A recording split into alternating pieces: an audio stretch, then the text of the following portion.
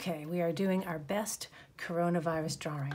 All right, hopefully you have already Google imaged coronaviruses, and I am going to be going over all of the grading criteria in this video. Okay, so the first criteria is that you need a frame. Your frame can look anything like you want it to, okay? Next, we are going to be creating the illusion of space.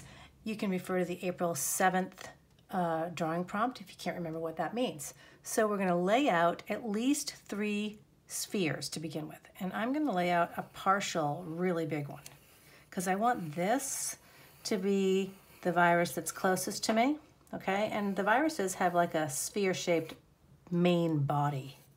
Okay, then I'm going to make another one, I'm thinking right about here. Not quite as close to the viewer. And then this one, I think I'll make one here that's going behind this guy. And maybe another one over here, just there. You're gonna need at least 3. I have 4 here, okay? So this one is the closest. This one looks like it's the furthest away, and this one is somewhere in the middle.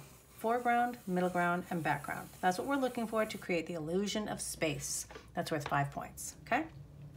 Now, your next step is to show me the close-up details of the virus on at least one of the sphere. So it makes sense to do that on your largest sphere because that will be the easiest, and the one that's the largest, the viewer would be able to see the details. The photo that I'm looking at has these little tubular guys with flat tops, sort of going around the side and, well, really all over the body of the virus, which is shaped like a sphere, like I said. So I'm doing these little tubular things, okay? All right, and when they are sort of closest to me right here, I really only see the tops of them. So I'm gonna go like this. All right, I'm rushing here because I don't want you to have to spend too much time on this video. So please forgive this drawing, okay? I don't want you to rush. Okay. Now, the next criteria says that we need to see just a few hints of the virus details on at least one of the other spheres in the background, okay? All right, so I'm going to do a few hints of these tubular guys.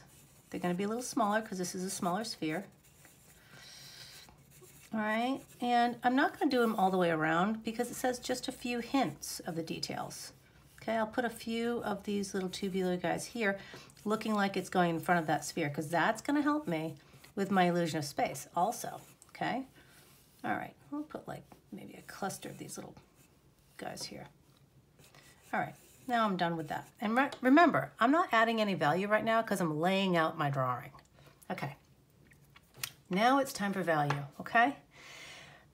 The next criteria says you need a value scale on the sphere portion of your virus. So the sphere portion is the circle, the ball portion of your virus, okay? Now remember back to your April 6th drawing prompt, we were adding value to a sphere and you had to decide which side the pretend light source was coming from. You need to decide that here as well. My light source is gonna come from this side, which means I'm gonna be adding my value scale to the sphere portion from here. Okay, it's gonna be the darkest on this side and it's gonna get lighter as I go towards the pretend light source. So first I'm gonna add 1 light value to the entire sphere. And once again, I'd like you to do a better job than I'm doing, okay, because I'm trying to make this video not too long for you. Let's pretend that this light value is filled in very, very nicely all around these little tubular things, okay? So this is my lightest value. And I'm gonna need a medium value. I know that we did a value scale with 5 values in your April 6th drawing prompt, but I'm only gonna require 3 values from you for this particular project. You can give me more if you want, okay? So this medium value is not gonna go all the way over here. I did a little bit of mistake right there.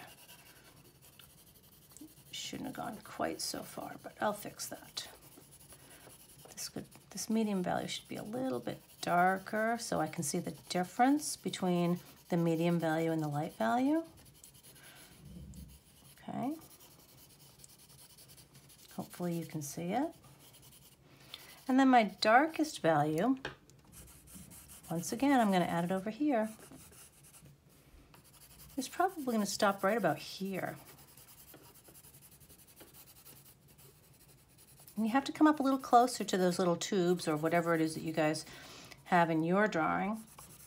Some of them look like they have these little like, I don't know, like triangles on the top or something. They're kind of cool. Depends on what you choose for your photo.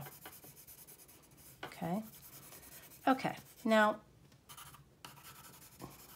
I'd like to see a value scale just as nice as the ones you gave me on the spheres. Okay, let's pretend that this is as nice as the ones you gave me. This value scale on the sphere of the body should happen on these as well, okay? But I won't demo that. Okay, now you need to give me a value scale on the details of the virus. That means this. On these tubes, I need value scales, okay? So these are almost like just mini spheres. I'm gonna have a light value, a medium value that goes about halfway across, and a dark value to get them to stand up off the top of the virus. Light, medium, and dark. And you should do that to all of your little tubes, okay? You don't have to have as many tubes or whatever they are that you have as there are in the photo. Just enough to give me a nice drawing.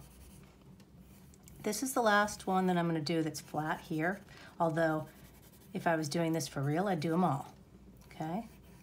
Light, medium, and dark on all of them, okay? Now I'm going to do one or two of the tubes here, and I'm going to give this something to stand on here, like it's growing out of the sphere part of the virus. So light, medium, and I'm curving around the tube, and then dark. Notice that I'm doing cross-hatching, which we talked about in your earlier prompts. So for the top, light, medium, and dark. Okay, I'll do one more. Once again, if this was my drawing and I was going to get a grade for it, I'd have to do all of these. Light, medium, curving around the tube, and then dark. The dark side is on this side because the light source is coming from over here. And then the top, light, medium, and dark. Remember, this is a drawing, it's not a photo. It's okay to see your pencil strokes, okay? Now, over here, once again, you would do the value scale coming from here on the sphere first, and then give me the details of the value scale on the details that you have included, okay? These guys can just remain like your spheres and just give me a value scale on these guys with no little tubular things or whatever you have, okay? All right, now I'm going to show you a variation that is optional only. You can add color if you'd like. Here, instead of putting my value scale in pencil, I just hinted at it and then I went over it in crayon. I love crayons, and if you have crayons, I wanted to show you how you can use them in a way that's pleasing to you. My lightest value on my spheres is yellow. Then my medium value is a light green, and my dark value was a darker green. Okay, so that's 3 values. I decided when I was done that I wanted to give myself a 4th and even darker value, and I used a pen, and I did teeny weeny microscopic cross-hatching, okay? Don't forget to give your little tubes like a little area that looks like they're growing out of the sphere, okay? Now, I did not add the cross-hatching to any of these other spheres. I started to here because I wanted to kind of highlight my largest one as the star of my show. You can add slight amounts or as much as you want if you decide to do this, okay? But it depends on what you want to do. It's almost like when you take a photo with your phone and you fuzz out the background because you want the thing that is most important to be the star of your show. Okay? All right, so go back to the prompt, follow the criteria step by step. It's exactly what I've shown you here. Good luck, and I can't wait to see you work.